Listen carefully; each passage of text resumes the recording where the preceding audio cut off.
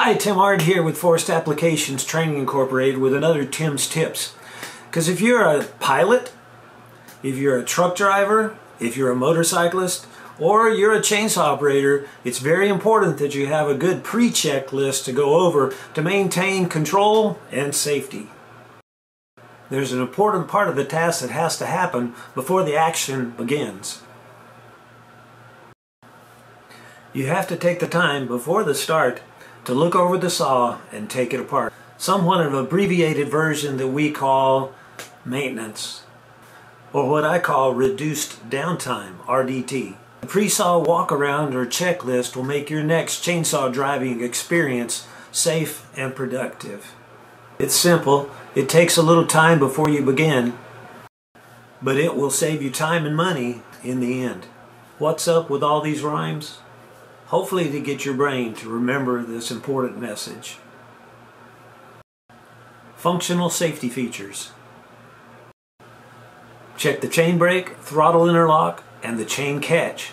Make sure they're there and also proper operation. Breathing and cooling.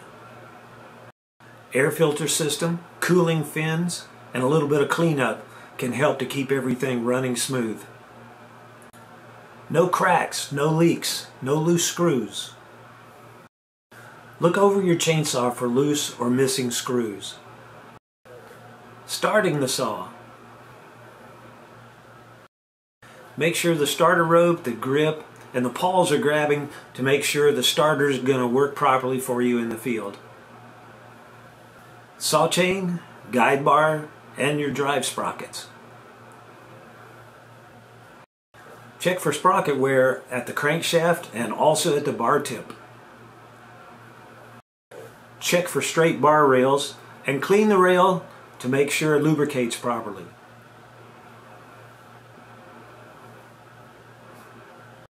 Look for any cracked or broken cutter teeth, damaged points. Remember the 5 parts of the chain: the depth gauge, the point, the side, the top, and the chisel. Also check the rivets and tie straps, that they are all intact.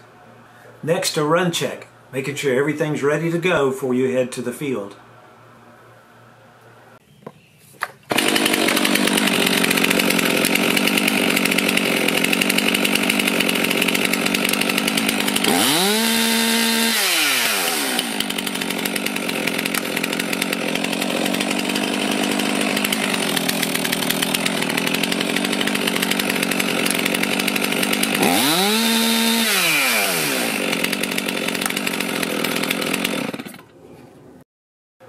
It's always good to review your owner's manual. Make sure your starting procedures are fresh in your mind and that when you get to the field you won't have any problems. It should start within 7, no more than 10 pulls. When you're running that saw at high RPM, make sure you have flutter so you don't have any engine damage. And don't forget, before you pull the rope, and especially before you get to the wood, make sure that you have on your full personal protective equipment. A hard hat and safety glasses. Make sure you're visible, some bright colors. Gloves, chaps, or cutting pants. PPE will hopefully reduce an injury should an accident occur. That's an unplanned event that we want to make sure we have covered.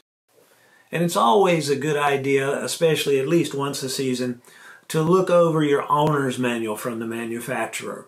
Make sure you're familiar with all the ins and outs, and also kind of refreshes a few of those safety items that we need to consider. And more information can be found at our website at forestapps.com. That's www.forestapps.com.